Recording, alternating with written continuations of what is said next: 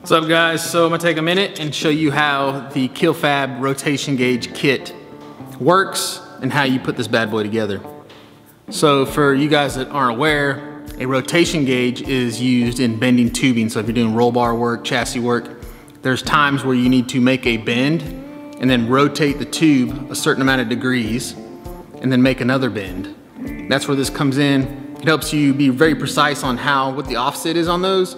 And it also helps you match that bend for, say, the other side, which is gonna be like the opposite amount of degrees. That way the two are similar, the same. The two are the same.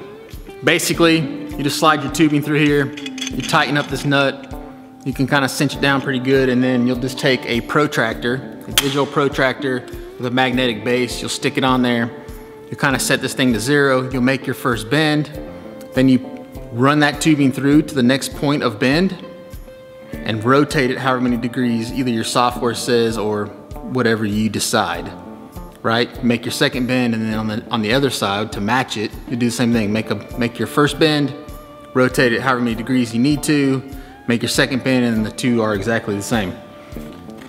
Now you could use a protractor like I had, or you could use one of these bad boys. This is from Klein, magnetic base as well. I think you can get these for like 25 or 30 bucks. They're pretty cheap. And the thing that's nice too is you can use this somewhere else as you work. The kits themselves go together very easily. Basically it's gonna come like this as a flat piece. It's gonna come with a carriage bolt and a nut. You just wanna figure out what side you want to be on the outside. So like say you want this to be the outside of your tool, you're gonna weld a nut on the inside, just center it up on this hole, kind of tack that thing in there pretty good.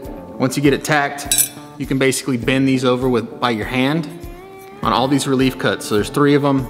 Bend here, bend there, bend right here. I mean, you could use pliers if you wanted to. Once you get that thing all the way wrapped around, you're gonna weld this piece to this piece here. Kind of like you see right there, that's been welded and just ground off the welds. And then what I like to do is in the relief cuts themselves, put some tacks, just to kind of hold it where it's at. You can grind those flush so it's nice and clean, and then you can either paint it or seal it like I did. Basically all you need is a welder. Everything else is designed to be bent by hand. Now I will say that these parts come right off the table, so they may need to be cleaned up a little bit. You can kind of knock off some of the slag or grind it off, whatever you prefer. But there you go, the KilFab rotation gauge kit. Pretty simple, right?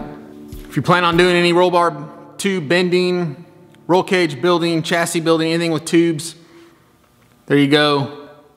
You can get these over at kilfab.com.